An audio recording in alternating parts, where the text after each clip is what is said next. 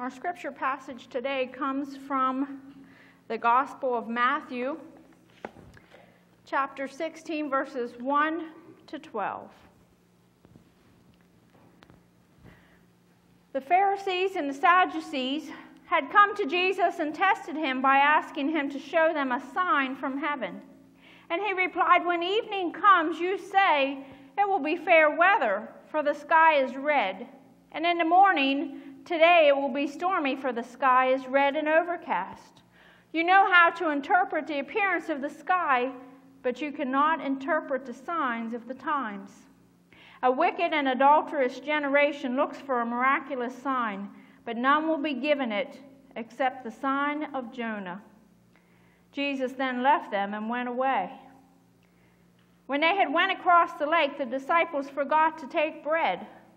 "Be careful," Jesus said to them. "Be on your guard against the yeast of the Pharisees and the Sadducees." They discussed this among themselves and said, "It is because we didn't bring any bread." Aware of their discussion, Jesus asked, "You of little faith, why are you talking among yourselves about having no bread? Do you still not understand?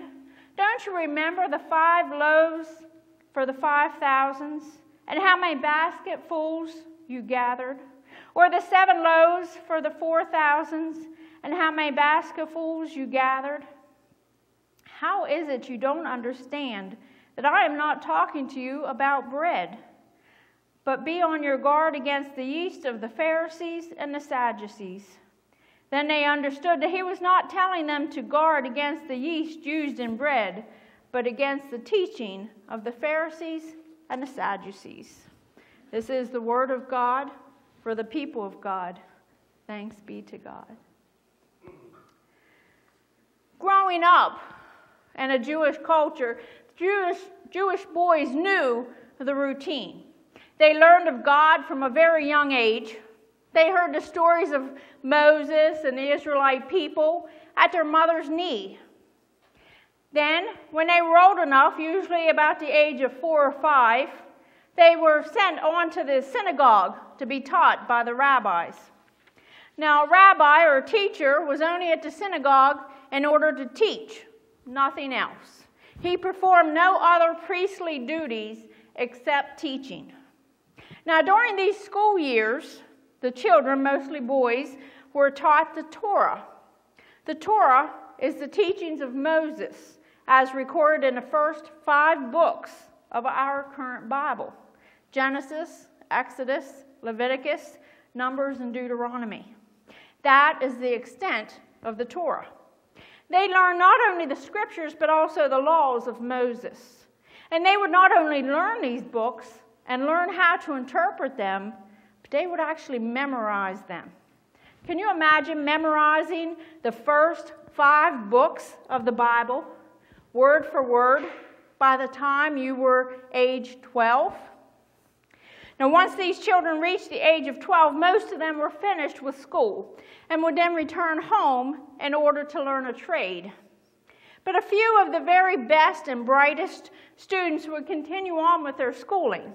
They would, in fact, get permission to study under a rabbi. And not only would they study with this rabbi, but they would actually follow him wherever he went in order to learn everything that they could. In fact, students were often identified by the rabbi who they had studied under and who they had followed. And these students were much like the disciples of Jesus' day. They would eat and sleep with the rabbi. And if the rabbi went somewhere, the student followed closely behind. In many cases, the student would follow the rabbi or the teacher so closely that they would become caked in the dust that was being kicked up by the rabbi as he walked from one place to another. And when these students chose to follow a rabbi, they were considered to be yoked to that rabbi for the extent of their learning, which was usually completed about the age of 18. And then that student would be considered able to go out and teach others themselves what they had learned. Now, when we think of these students being yoked to their rabbi, teacher, We are often reminded of the image of Jesus speaking in Matthew 11:29, don't we? Take my yoke upon you and learn from me, for I am gentle and humble of heart, and you will find rest for your souls, for my yoke is easy and my burden is light. You see, Jesus is inviting us to follow him so closely as to be covered with his dust, if that were possible. He wants us to be yoked to him and learn all we can, just as these students did with their rabbi. You see, Jesus himself was even often referred to as a rabbi or a teacher by the disciples who he taught and who were in essence yoked to him. Now, these same disciples would one day be on their own to teach others the things that they had seen and learned from their rabbi, Jesus. But Jesus' teaching was just a little bit different from the teaching of the other rabbis. You see, Jesus went around the countryside of Judea and Galilee, not only speaking about the law and about God, but he also spoke about love. And this was because he truly loved others, and he felt compassion for the sick and the hurt and the lost. And he traveled around healing many of the sick and crippled, as well as teaching the listeners about God and the kingdom of God that was close at hand. This kind of teaching in those days was not normally seen, especially with the religious leaders known as the Pharisees. In fact, the name Pharisee means separate one in Hebrew. These men, Pharisees, were separate from others because of their strict observance of the law as it referred to ritual purity. You see, they loved rituals, prayer rituals, hand-washing rituals. It didn't matter. They just loved going through these long, drawn-out rituals so the people could look at them and see how pure they were by following all of these rituals set forth in the law of Moses. Some were even not in the law, but the Pharisees felt that they needed to be added, and so they did those, and they would always accuse others of not doing them, although in secret, most of the time they didn't do them. But they just used it as something extra to get people. You see, they were fond of praying these long, drawn-out prayers. And they would walk around town with these prayer boxes on their sleeves to look like they were very prayerful and pious. And they were frequently invited to all of these events and special things that went on around the town. And they were usually expected to be given the seat of honor at such events. So we see the Pharisees were what most people would call all show and no stuff. These Pharisees were frequently seen throughout the Bible opposing Jesus' teaching. They would spend their days exalting themselves, even as they denounced all the others as sinners. They would even proclaim their own self-righteousness while looking down on others with contempt. Throughout much of the scriptures, the Pharisees were described as evil and were even referred to as a brood of vipers, as well as the spawn of the devil. Let's listen to this story that Jesus told his disciples from Matthew, chapter 13. It's verses 24 to 30. And then 36 to 43. It says, the kingdom of heaven is like a man who sowed good seed in his field. But while everyone was sleeping, his enemy came and sowed weeds among the wheat and then went away. When the wheat sprouted and formed heads, then the weeds also appeared. And the owner's servants came to him and said, Sir, didn't you sow good seed in your field? Where then did the weeds come from? An enemy has done this, he replied. And the servants replied, you want us to go and pull them up? No, he answered, because while you are pulling up the weeds, you may uproot the wheat that is with them. Let both grow together until the harvest. And at that time, I will tell the harvesters, first collect the weeds and tie them in bundles to be burned, Then gather the wheat and bring it into my barn." Then he left the crowd and went into the house, and his disciples had came to him and said, "Explain this parable of the weeds in the field." And Jesus said, "The one who sowed the good seed is the Son of Man. The field is the world, and the good seed stands for the people of the kingdom. The weeds are the people of the evil one, and the enemy who sows them is the devil. The harvest is the end of the age, and the harvesters are the angels. And as the weeds are pulled up and burned in the fire, so it will be at the end of the age. The Son of Man will send out his angels, and they will pull the weeds out of his kingdom, everything that causes sin and all who do evil, and they will throw them into the blazing furnace, where there will be weeping and gnashing of teeth. Then the righteous will shine like the sun in the kingdom of their Father, and whoever has ears, let them hear." Now here, in many of the commentaries that I read, it appears that this passage is possibly talking about Pharisees being described as the tares or the weeds that were being planted by the enemy in and around the wheat. And so it is that it is possibly the Pharisees in this story who are being thrown in the fire when the harvest is done at the end of the age, as well as other sinners. Never do we see Jesus attempting to bring the Pharisees to repentance. Never do we see Jesus trying to minister to them, although there were a few, such as Nicodemus, who came to believe in Jesus. Now instead, we see today that Jesus is warning the disciples to stay away from the Pharisees and to not become like them. And in our passage today, the Pharisees and the Sadducees have once again came to Jesus to test him. And they asked Jesus for some sort of sign in the sky to prove that he is really the Messiah. And Jesus, however, tells them that there will be no further signs given. He has done all the miracles that he will do. And if they are not believers by now, they never will be. Jesus even tells them that instead, that they are, as they are considered such intelligent men, that they should be able to read the signs in the sky regarding the weather and such, and yet still they won't believe that he is the Messiah. Instead, Jesus tells them that the only sign they will see is the miracle of Jonah. Now, hopefully we all remember the children's Sunday school story of Jonah and the whale.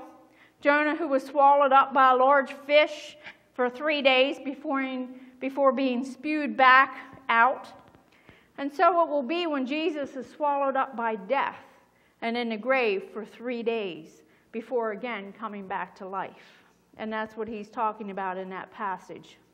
You see, Jesus is upset that these men should be so very religious and who claim to be very educated, and here they are not able to discern the truth of the Scriptures and who he is.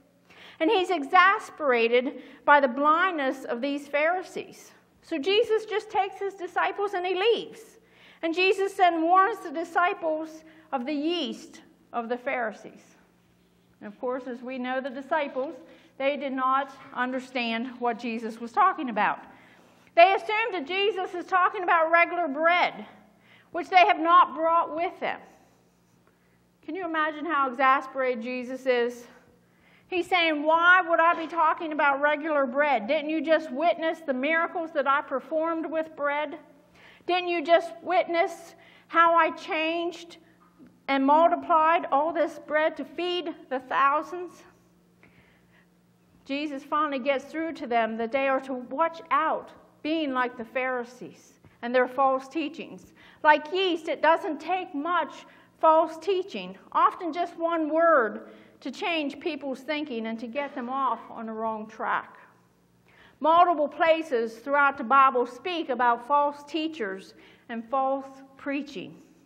Sadly, it is very prevalent today and only bound to get worse. But listen what we are told in 1 John 4, 1-6. It says, "Dear friends, do not believe every spirit, but test the spirits to see whether they are from God, because many false prophets have gone out into the world. This is how you can recognize the Spirit of God. Every spirit that acknowledges that Jesus Christ has come in the flesh is from God. But every spirit that does not acknowledge Jesus is not from God. This is the spirit of the Antichrist, which you have heard is coming and even now is already in the world. You dear children are from God and have overcome them, because the one who is in you is greater than the one who is in the world. They are from the world and therefore speak from the viewpoint of the world, and the world listens to them. We are from God, and whoever knows God listens to us. But whoever is not from God does not listen to us. And this is how we recognize the spirit of truth and the spirit of falsehood. You see, we are to test everything against God's word. We can't believe things just because it sounds good, or just because it makes us feel good, or because it makes our church or ourselves look good. You know, there are so many feel-good churches out there with pastors who will never tell you that you are doing anything wrong, that you are on the wrong path, or even that hell is a very real place.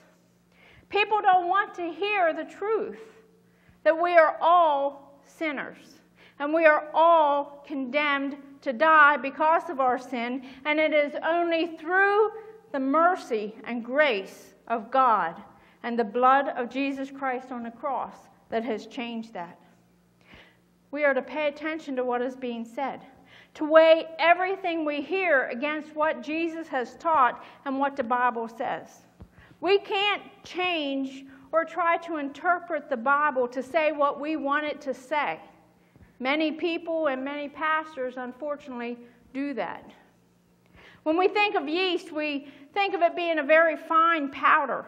But when activated with water and mixed with flour and sugar, the yeast starts to infiltrate every part of the dough.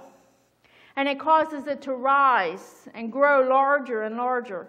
And so it is the same with false teaching. False teaching is like the yeast. It comes out of someone's mouth and it can seem very insignificant. But the more it is heard and the more people focus on it, it starts to grow and spread until it has infiltrated every part of the person who has listened to it. You see, we as disciples of Jesus have to be aware of the same problem yet today. We are sadly surrounded by false doctrine, false teaching, false churches. I had a friend of mine tell me that her son had started going to a Barney church. Do you remember the kids when they were young, the purple dinosaur? I love you, you love me. You know, we're all one big family. That's all they taught, you know. Pastors are tending to sugarcoat sin to keep people in their pews. People don't want to hear messages about sin and death. They cringe at the thought of Jesus' blood and crucifixion, and they don't want to be told that they are doing anything wrong. Instead, people come to church to hear about love. You know, they want to hear the pastor say, Jesus loves you. I love you. All we need is love. Spring flowers, sunshine, rainbows, all good, right? All pretty.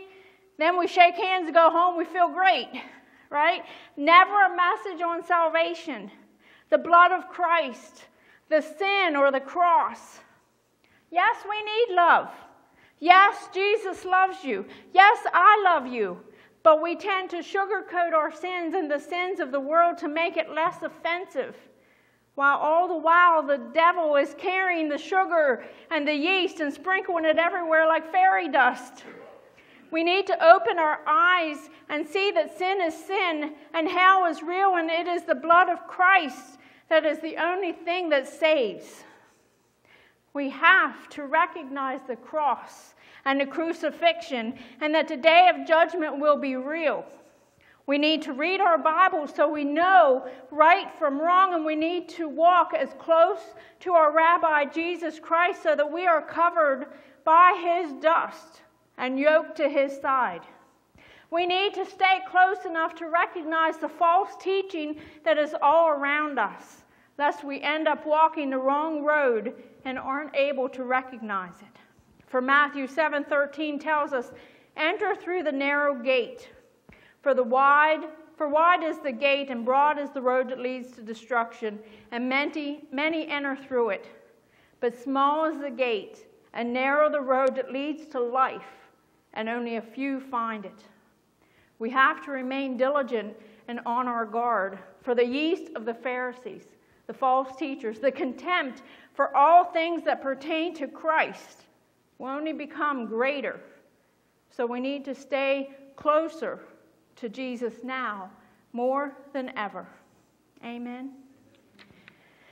Let us pray.